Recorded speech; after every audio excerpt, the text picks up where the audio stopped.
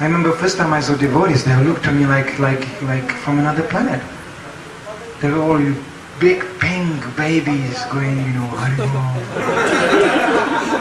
And I was just, wow, what a people, I asked them, how long you actually practicing Krishna consciousness? And those days I joined, it was like Krishna consciousness was 1 year in Germany.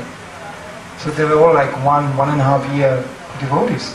But they were all just, oh, bum, bum, bum, bum, And I was thinking, wow, I have these people, it's unbelievable.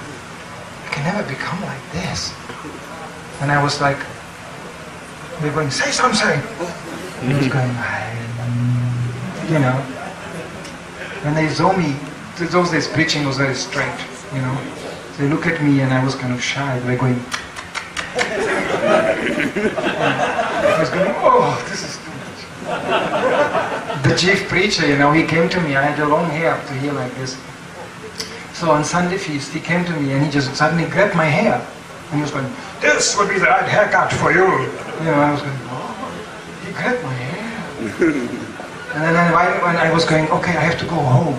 And they was going, where home? Why are you going? Why are you going?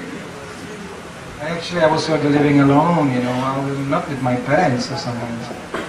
So they were going, where are you going? Why didn't you stay here? And I was going, well, I didn't know actually what to do. I absolutely had no agenda in my life. But I was saying, well, I will come again, bye-bye. And then one devotee got up and he said, he's going home to Mama. Oh boy, this was really heavy for the first ego, But I came back again. 2, 3, 4 times, and then I just stayed. Hare Krishna. So, anyway.